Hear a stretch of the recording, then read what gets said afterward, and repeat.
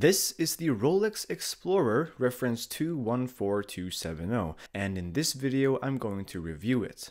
I've had the watch now for almost 2 weeks thanks to a local supporter here in Sweden who lent me his almost brand new Rolex, so thank you very much for that. The 214270 is the latest reference of the Explorer 1. This means it's larger than the previous one at 39mm versus 36, which is a welcomed change for a guy with a larger wrist like me. I've asked around a bit though, and I've found out that a lot of people actually do miss the 36mm size of the previous Explorer. So it would be great to see both a 39 and a 36mm version of this watch. And who knows, maybe Rolex decides to push that out for their next bezel world release.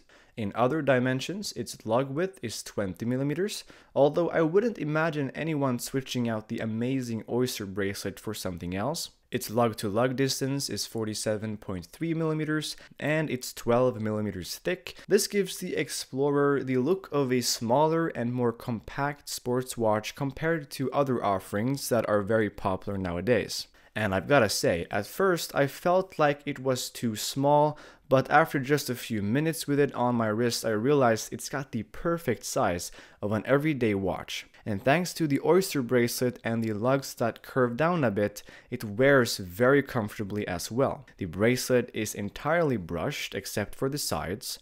It tapers quite dramatically and I think it just looks fantastic. And the clasp is really great too. It's very solid, and while it doesn't require a lot of force to open and close, it feels secure and reassuring. This clasp is not equipped with Rolex's famous glide lock system, although it doesn't come empty-handed. Instead, it's got the Easy Link extension, which extends or retracts 5mm of the bracelet length at ease.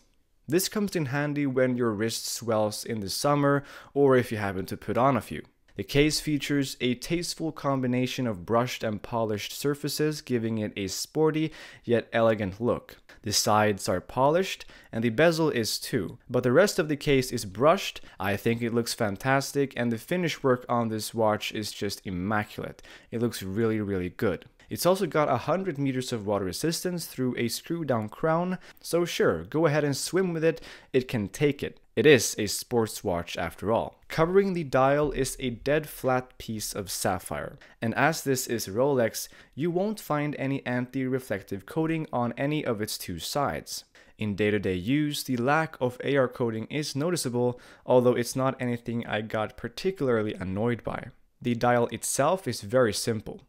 It features a gloss black base with white gold markers filled with Rolex's proprietary Chromalight lume, which, by the way, is fantastic. And to make the dial a little bit more interesting, you will also find Arabic numerals at 3, 6, and 9, and also a triangle of an hour marker at 12 o'clock to help with orientation in the dark. So while this dial is very sober, and some might say boring, personally I think it packs enough punch to not get boring with time. It's also got the same handset that's on the Submariner, giving it a little bit of a more sporty look than it would have had if it just had the Datejust or Oyster Perpetual handset instead. Powering the watch is the caliber 3132, and as with all Rolex movements, it's built to be robust, reliable, accurate, and long-lasting, without giving too much thought to its design or level of finishing, something that, to be honest, doesn't matter in a watch like this one. The crown action is typical Rolex, very smooth and satisfying. The movement hacks and of course also hand winds. It's an automatic bidirectional self-winding movement that beats at 28,800 vibrations per hour, features 31 joules and a decent power reserve of 48 hours. It's got a parachrome hairspring and parallax shock absorbers, which toughens it up even more. And of course, also because this is a Rolex movement, it's certified by the Kosk Institute to -4 to +6 seconds per day, and after casing the watch, it's also certified in-house to make sure it meets an even higher standard of -2 to +2 seconds a day. The Rolex Explorer 214270 has impressed me with its simplistic and elegant design that really fits well in any situation.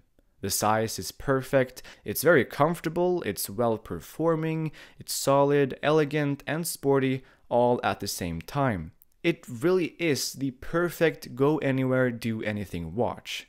And as a conclusion, I gotta say, it's one of the best watches Rolex has to offer. If you are after a solid all-around watch for a one-watch collection, or just to have as a reliable everyday carry, buy it. You will love it.